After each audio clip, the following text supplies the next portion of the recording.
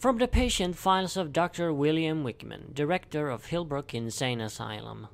Patient number 649, Samuel Santini, aka Flatface. Session 14. This was my monthly session with 649. The patient is currently serving time in solitary confinement for murdering another patient. And as per regulations, his sessions are thus kept on a monthly basis as opposed to weekly. Patient suffers from paranoid delusions, extreme anger issues, and violent outbursts. White male, age 42, black hair, brown eyes, 6.2 feet tall, 220 pounds. Session 14 was held an hour ago, and this is my recording of it. Due to the patient's very violent behavior, he was, as per regulations, kept heavily constrained. Past methods of constrainment have proved ineffective, forcing us to come up with new methods. A special chair has been constructed specifically for use with patient 649. A metal chair, very heavy, impossible to lift, fitted with unbreakable metal neck and ankle straps. As per regulations, 649, wearing a straitjacket, had been seated in this chair and wheeled into the session room by orderlies prior to my arrival. His neck and ankles were firmly locked in place, enabling him to get out of the chair. Chair has been successfully tested to hold. Before entering the room, I observed 649 for a moment through the two-way mirror. The patient was straining against his constraints. No doubt they're uncomfortable, but what other choice do we have? The patient struggled to turn his neck and look at the mirror. Having spent many times in police interrogation rooms, he no doubt knew someone was standing behind it observing him. His eyes, bloodshot and wide, were filled with anger. His forehead was severely bruised, a result of repeatedly slamming his head into the walls of his cell. A transfer to a padded cell may be required.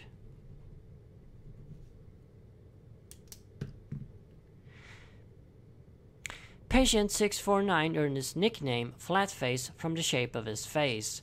It is very, well, flat. This is especially noticeable in profile. Examinations have concluded that 649's nose is so broken there is barely any nose bone left to speak of. This condition of his face plays a major role in the patient's psychosis.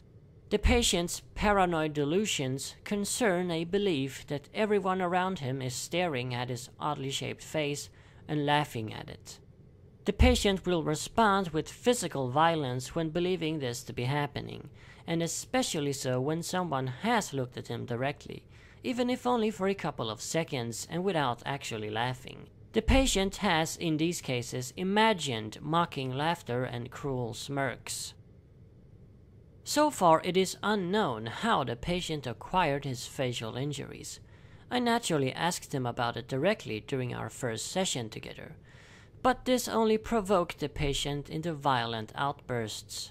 Asking the patient about his physical deformity or hinting at it in any way will, after all, imply that there is something wrong with his face.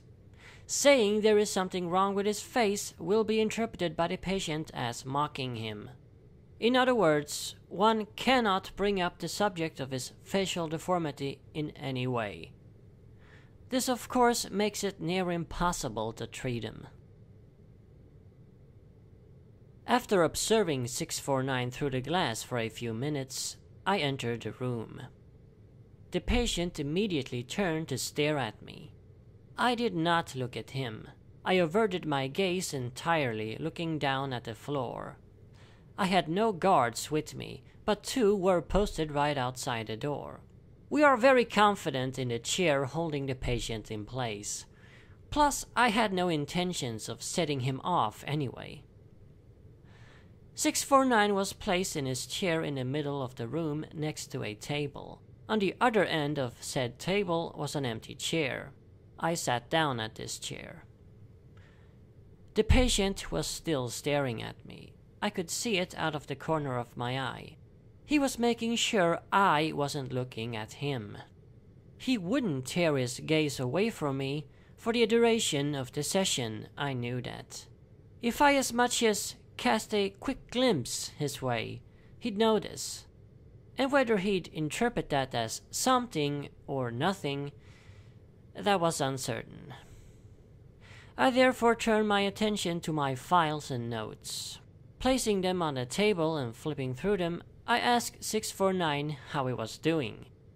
He was doing fine, he said, staring at me like his eyes were going to pop out of their sockets. Fine, except for the fact everyone was staring at him. I asked who was staring at him. He just said, everyone. In the past, I've asked him why he thinks people stare at him, but he interpreted that as me making fun of him and thus got angry. I did not make the same mistake again and simply moved on.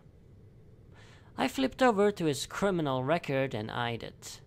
It was filled with offenses, minor and major, spanning almost 3 decades. 649 was currently serving time for murder and armed robbery, but had been convicted numerous times in the past for other crimes. These include more murder and armed robbery, carjacking, assault, rape, drug trafficking, and more. 649 was a hardened career criminal, no doubt about it.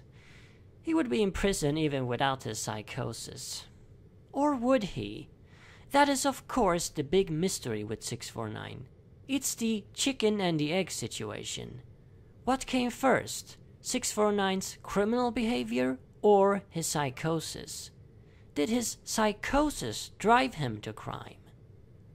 His earliest mugshot, taken in 1991 when he was 14, reveals he already had a facial deformity back then.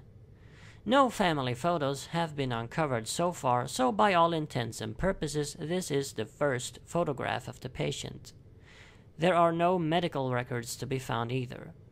Knowing when the incident that resulted in his injury thus happened is impossible. And as already stated, the injury is a driving force behind the patient's psychosis.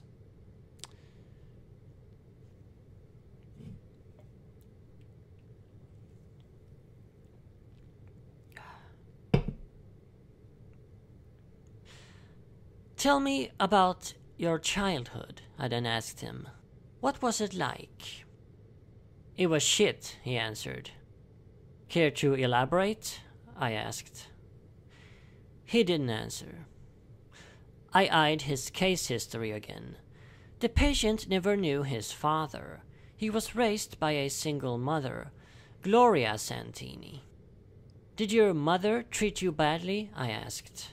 He seemed offended by the question and barked back that his mother was a saint and the most wonderful person in the world, God rest her soul. It was his neighborhood that was shit, the neighborhood they lived in, he said. Still, he made it out okay, he continued. Most people didn't make it out at all. I could imagine it was all in his case file. He grew up in a poor, crime-ridden part of the city. Gangs, drugs, and prostitution everywhere. His first offense at the age of 14 was burglary, committed as part of a local street gang. A few years later, he joined a local mob outfit led by a Leonard Tracy, better known as Lazy Eye Tracy. 649 quickly became his top enforcer, murdering countless criminal rivals on his behalf. At the age of 25, 649 killed Lazy Eye Tracy himself and took command of his crew. With 649 as leader, the gang left a drug trade behind and became guns for hire, committing robberies and murders on behalf of various other, bigger crime lords. It's all there in the files. Every crime, every testimony, and every conviction. But it doesn't tell me anything. So, trying to bait him, I asked, "Is there any moment in your childhood that stands out? Something that happened, something that was especially bad? A violent altercation, perhaps?" He just laughed. "Every day was a violent altercation, Doc," he said. He was still staring at me to see if I ever looked at him. He hadn't taken his gaze off of me for even a second. Still, a violent altercation isn't really enough to explain his psychosis. I suspect some form of public humiliation may have played a hand in it. Public humiliation at a very young age, probably related to his facial injury, which led to trauma that only grew worse as the patient participated in violent crimes on a regular basis. "Alright," I tried, "how about a good memory? Care to tell me about something nice that happened in your childhood? A moment when you were happy. When was the last time you were happy, Sam?" I asked. He just murmured something unintelligible and tried shaking his head. "Come on, Sam," I started. "You spend most of your time in solitary. This is a rare chance to talk to someone, have a conversation. Don't you want that? You can tell me anything you'd like." I was being honest, too. I wanted him to tell me anything, give me something that I could work with. I was so tired of our sessions always hitting a brick wall. "Happy," he then said, repeating the word a few times, like trying to figure out what it meant. Then a faint smile formed on his face. I could see it out of the corner of my eye. I was almost shocked. "My mother used to sing to me," he said. "Sing to me when I was a kid." I sat there in awe, not believing what I was hearing. "She used to sing to me this tune," and he hummed the tune for a few seconds. The lyrics, he said, went that he was the most handsome boy in the world. The most handsome boy in the whole wide world. His mother used to sing it every night before going to bed. Well, that was certainly interesting. I wrote it down in my notebook. Then I said to him, "Sam, there really isn't anything wrong with the way you look." And that was a very bad move. Noble, but stupid. I don't know what I was thinking. I must have forgotten who I was dealing with. Patient 649 naturally made the assumption that I was making fun of him. To put it mildly, he got a bit upset. And I sure was glad we put him in that chair. Let's just say, if it wasn't for that chair, you wouldn't be hearing this recording.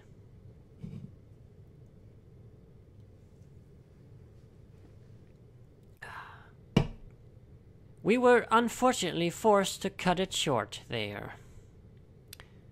Session 14 with patient 649 ended the same way they all do.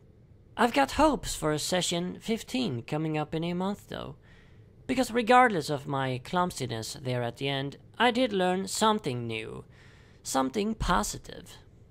I choose to remain optimistic. End recording.